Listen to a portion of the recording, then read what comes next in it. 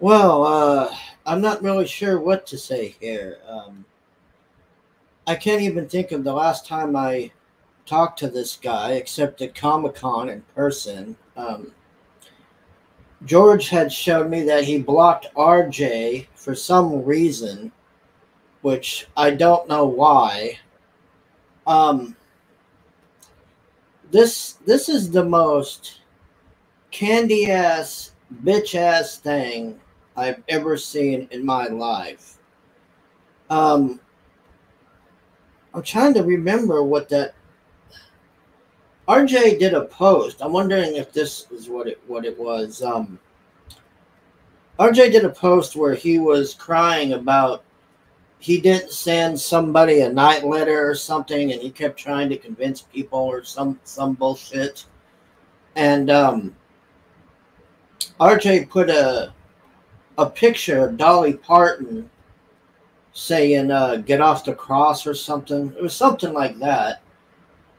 And then the point that I made is this guy, he can't just get to the point and tell you something. Okay?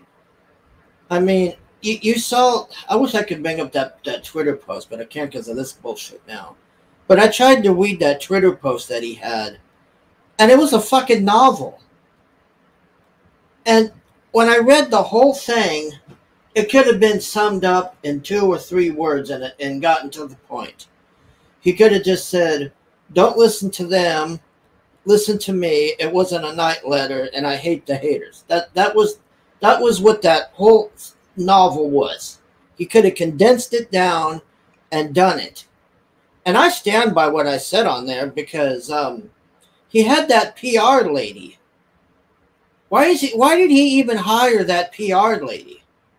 She got into a mess with Vicky, and then Vicky proved her point to her or whatever, and then we never saw her again.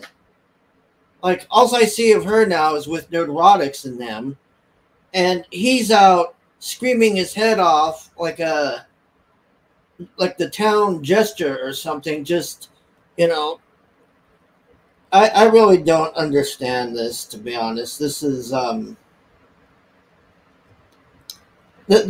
he's doing everything what he says he's against. And look, I don't even hate the guy or nothing. I met him in person at the con.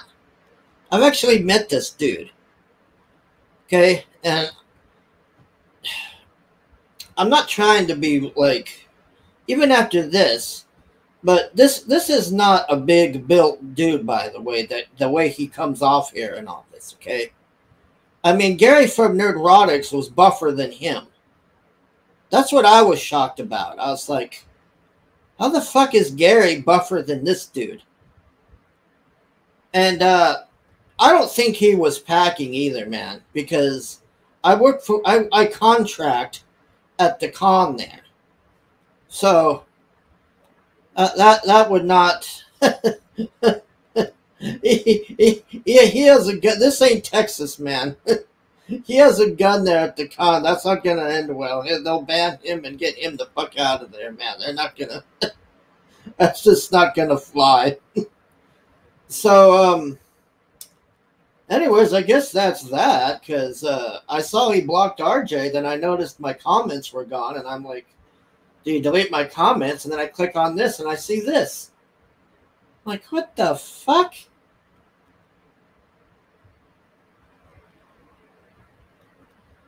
I wish I could bring up that post, man.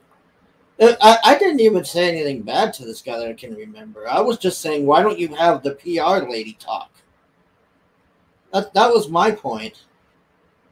He rambles on when he does these live streams and everything. He just goes on and on for hours, and just he don't know how to condense down his statements and get the point across in a firm, fast manner. It's long-winded rambling and repeating the same point over and over again. And I just don't know what to say, man.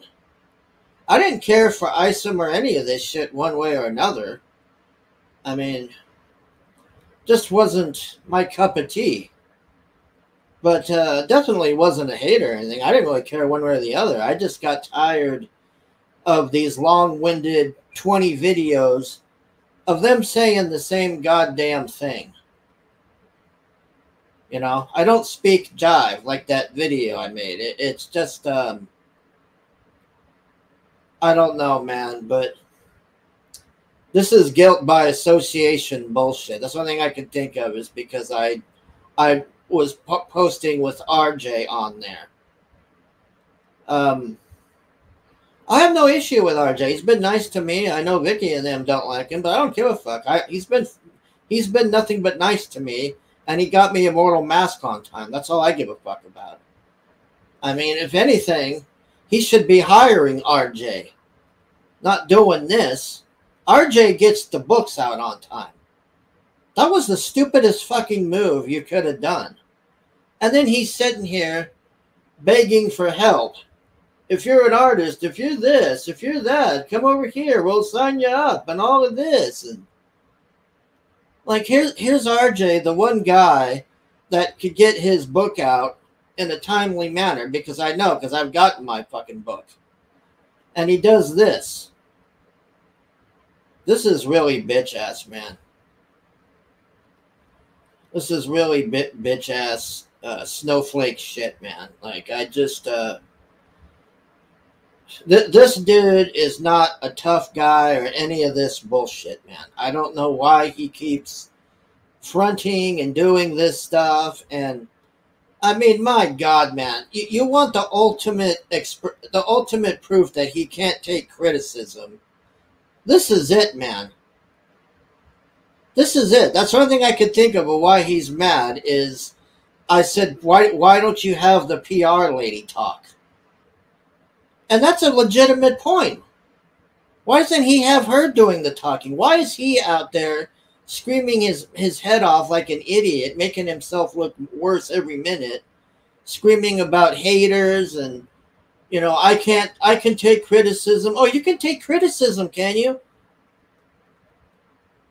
Does this look like somebody who can take criticism?